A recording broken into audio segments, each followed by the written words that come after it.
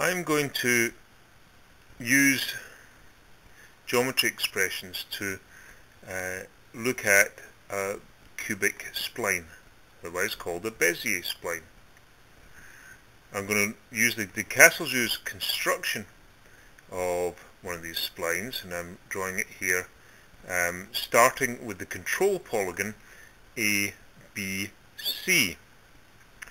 I'm going to create another line from AB to BC and one from BC to CD, and I'm going to create another line here, and I'm going to create a point on that last line. And now I'm going to start doing some constraining. I'm going to constrain point E to lie proportion T along the line AB.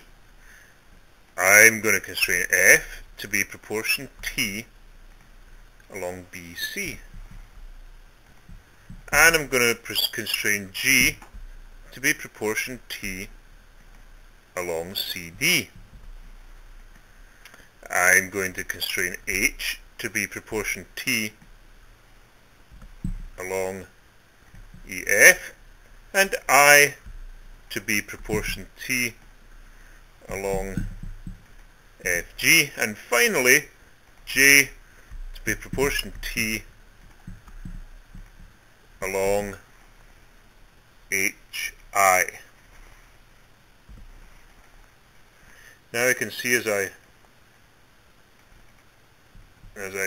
well, first of all I'm going to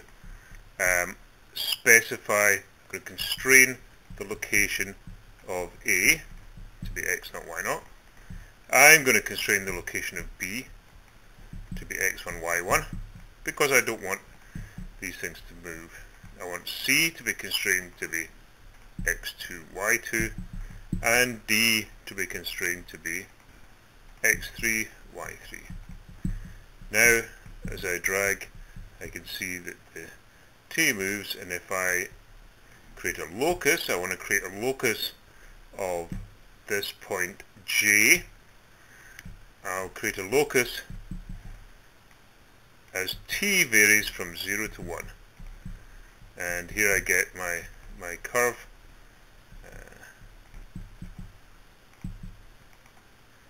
Let's make it a pretty color.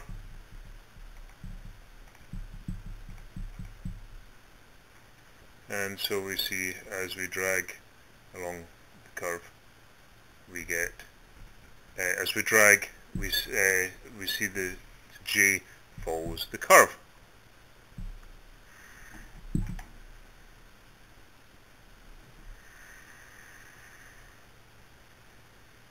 If we drag the different points in the control polygon, we see that we get different varieties of the curve of the spline. The spline kind of follows the control polygon. And if we select the curve itself, we can ask geometry expressions to compute the parametric equation.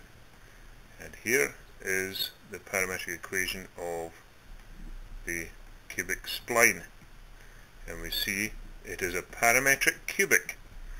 That means it's a cubic in T, you see, whose parameters are the x and y values of the control points A, B, C, and D.